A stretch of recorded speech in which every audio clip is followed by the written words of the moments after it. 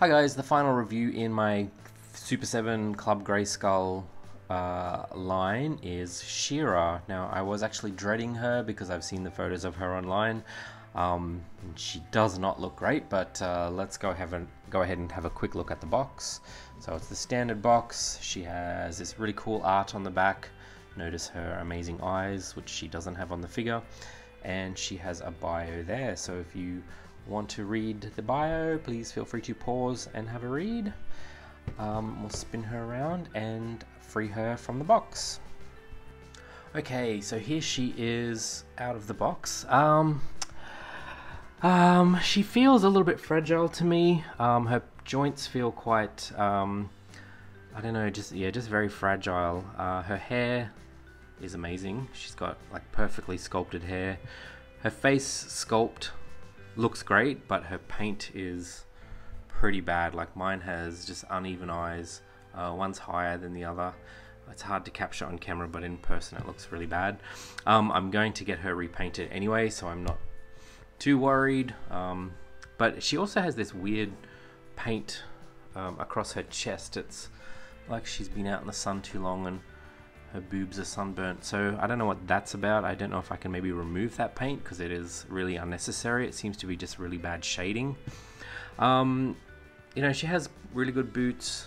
Her cape is really soft. Now the other thing that is worrying to me is that her skirt is a soft rubber, but it's painted. So I'm worried that over time that paint will start to break down, or maybe even the soft rubber of this skirt will break down. So I really don't know how she's going to hold up over time. Yeah. Anyway, let's have a quick look at her articulation. Her head goes side to side, not up and down. Her hair sort of gets in the way of that. I mean, it's quite a soft plastic, but it's not going to allow for too much turning. I mean, you could probably still get some dramatic poses out of her. She has up and down. She doesn't have a ball joint as such. It's more of a two separate joints. The elbow is the full circle joint, the way if you have Sorceress, she has the same joint. She has waist articulation. It's under her belt there, so it turns just a little bit. I wouldn't try to force it too much, just because I don't want any paint rub or anything to break. She has the legs move out forwards and backwards, but they don't spin. She doesn't have a thigh cut. She has knee joints that kind of a ratchet joint actually, and she has the boot, the 360 turning boots. So there you go, that's her. Now the good thing about her is that she's actually taller than Teela.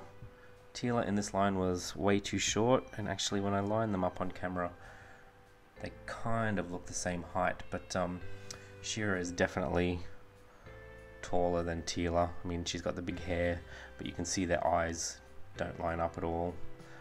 Yeah, so that's a small win that we got a taller figure, so she's a bit more comparative to the males in the line. And here she is next to my classic She-Ra. So this classic She-Ra I had repainted. I will get my friend Danny, who repainted her, to redo this She-Ra as well. So hopefully we'll get something a little bit more Filmation styled out of her. Oops, just focus that. Now, actually, speaking of getting her repainted, a few people have asked me about my Sorceress and my Teela that I was having repainted. I've asked Danny to hold on to those heads because I knew I would be sending him She-Ra because I saw photos of her online. So once I get Teela and Sorceress back and She-Ra back, I will do a video showing the repainted heads, and I will check with Danny to see if he wants his contact details given out. If he wants to do more commission work for people. I'm not sure of his schedule, so I will find out and I will come back to you guys on that.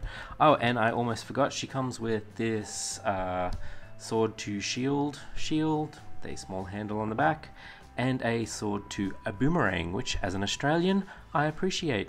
So there we go guys, that is a look at Club Grayskull She-Ra from Super 7. Stick around and I will post some photos. Thanks guys.